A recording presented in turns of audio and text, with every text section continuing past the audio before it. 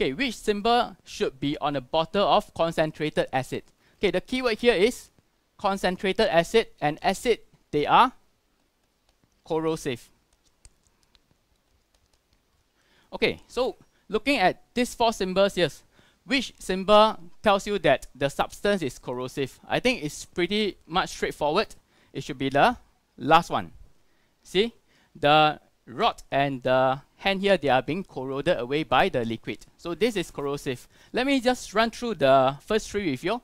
Okay, in this symbol, you see an explosion. So that means this substance is explosive. Okay, the second one, you see a skull. So it is toxic. So what do I mean by toxic? It means that it is poisonous. So if you were to swallow it, it's going to cause health issue. And the third one, you see a cross.